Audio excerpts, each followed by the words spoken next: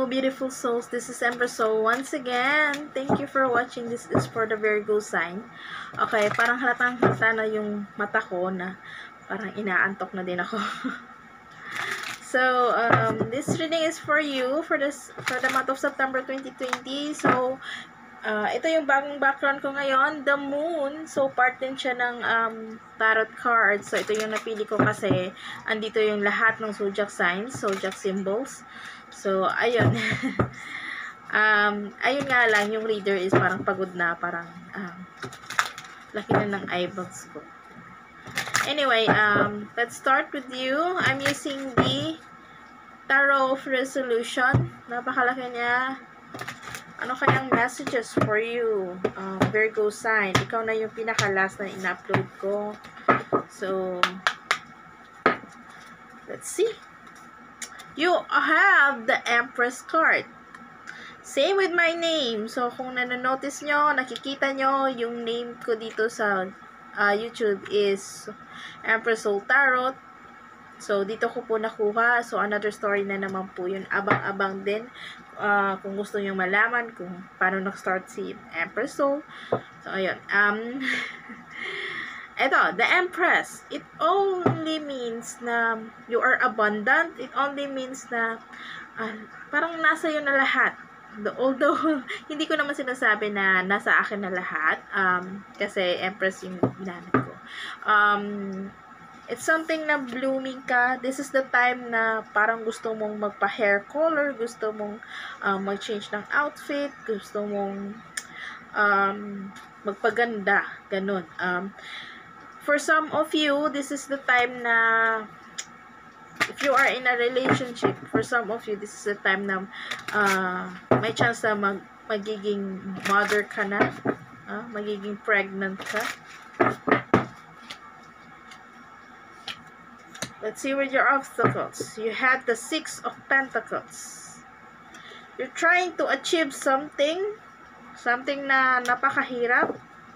Although, ang nakikita ko dito is, you're trying your best to get this goal. Although, ayun, napakahirap. Sobrang init siguro. Na kung ano man yung gusto mong ma-achieve or makuha. You need to work on your business. If you have business, you need to work on your career. You need to work on to communicate with other people.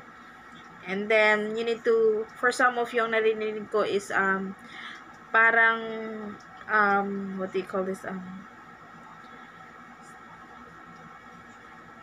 yung parang sa internet, something about sa internet na negosyo, something about, online business or, okay, proposal.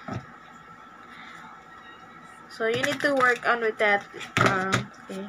Aside from being beautiful, aside from being intelligent or something like that, you need to work on, kailangan mo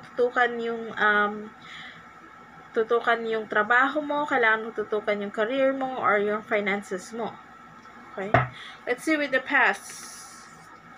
You have the Knight of Pentacles and the Six of Swords. For some of you, you walk away from your person. For some of you, iba-iba kayo ng direction. The other person is mas focus siya sa pera niya, mas focus siya sa career niya. And the other person is, actually, this is the two confirmation for some of you na may mga anak na. You wanted to relocate, you wanted to travel to a new place. That is from the past. Okay. Let's try to see. You also have the High Priestess. So, and the Four of Swords. Nahihirapan ka to, you have the wisdom and you have the knowledge, Virgo sign.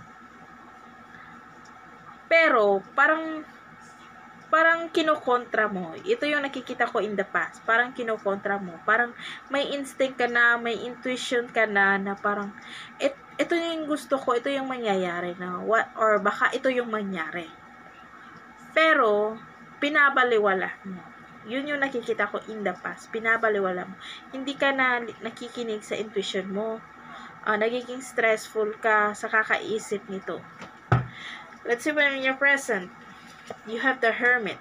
This is your card actually, ang Virgo sign. Bumabalik ka sa pagiging for some of you, kasi pag every time nakakakita ako ng tao or image here na green yung skin nila, so it's something na parang nafe-feel mo na parang different ka from other people, nafe-feel mo na gusto mong mapag-isa muna, gusto mong munang maghanap ng mga solusyon kasi ayun, hindi ka sila sang-ayon sa mga desisyon mo. Maraming nang babash sa'yo, marami silang sinasabi sa'yo na feeling mo naman hindi naman totoo. Na alam mo sa sarili mo kung ano talaga totoo. Pero pilit mo talaga itong pinaglalaban. Ano ba? Ipinaglalaban. Knight of Cups. Okay. Successful person. Okay. You might be dealing with a person na very wealthy. And the Page of Wands. Pero itong person na to na medyo wealthy, it might be this person is going to help you. Although this person is younger than you. Ito yung nakikita ko. No? Napaka-passionate niya. Marunong siya sa buhay, marunong siya sa pag-strategy. So, ito yung taong nagtutulong sa'yo. Okay? You also have the Page of Wands. Ang daming page. So, it's something na may marireceive ka na message and taking action for you. Okay. We actually have two mga priest here. So, yung for some of you, it might be na hindi kayo the same ng tradition or religion. And if nagdadalawang isip ka din, Virgo, for some of you na may nakikita ako na wedding, kung gusto magpakasal or kasal na, okay. Parang, okay. You have the 5 of Swords kasi. May mga, ayun, may mga away lang na nakikita ako. May mga disagreement na nakikita. May nakikita. Let's see with your family and friends. Okay.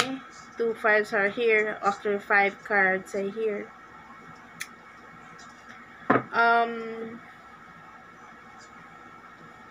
When it comes to your family and friends or your family, I think you should save more money. Okay? You need to save more money kasi okay? Kasi sa dami ng mga gusto mo sa buhay, unti-unting parang mas lalo kang nahihirapan. Kung gastos ka ng gastos, mas lalo kang nahihirapan. Especially when it comes to your family and friends. Natatakot ka for some of you. I can hear a live-in partner. Okay? Kung natatakot ka na what else? Andito kasi may mensahe kasi dito na parang may hinahanap kang tao, okay? May nagsaspy sa'yo or ikaw yung nagsaspy sa person mo kung nagloloko ba siya or hindi.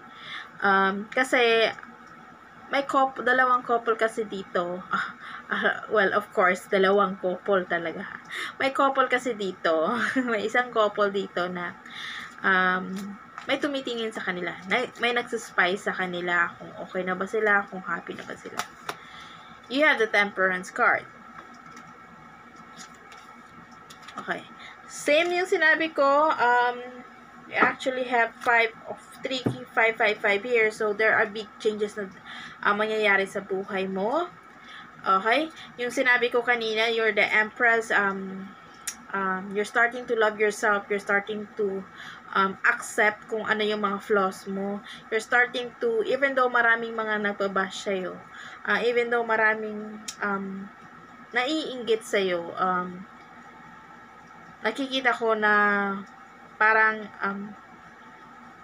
you're going to make it kung ano man yung goals mo in life. You're going to make it despite kung ano yung nangyari in the past. No? Ito yung sa past. You're trying to pray for your goals or your may wish ka kasi na gusto. For some of you, you can also travel. If you wanted to travel, there's a chance. Ayun nga lang, huwag kang pa-affected sa mga taong hindi naman alam kung ano talaga yung mas nakakabuti sa'yo. Yes, you have the 3 of Cups, so that's good. So, actually, hindi na dapat ako kumuha ng cards kasi tapos na ako. Pero, pinakuha talaga ako ng cards. So, there might be a celebration. Kung ano man yung gusto mong mangyari, Virgo sign. Yeah, there might be a celebration sa mga gusto mo. If you wanted to travel, if you wanted to earn more money, this is the time in September. Just be aware lang sa mga tao na nakasurround sa'yo kasi, ayun, ang daming nagsaselos, naiinggit, ayun, huwag kang pa-apekto and accept and let go yung mga taong na hindi naman deserve. So, I suggest din na be with a person na very positive. Huwag kang pa-apekto dun sa mga taong na negative, no? Kasi, mas lalo kang magiging nega kung sasama ka sa kanila or papatulan mo sila. So, that's it for all of you. I hope and I pray na maging okay ka, Virgo sign. I hope and I pray na i-like, i-share, at i-click mo yung notification bell para ma-notify po kayo for the next video. And after this, baka or tomorrow, baka mag-upload ako sa mga bagong kaalaman, which is matagal na yun. Hindi lang ako makapag-upload, pero ngayon, gusto ko na mag-upload ng mga videos. So, thank you, and sorry sa haggard face ko. Thank you.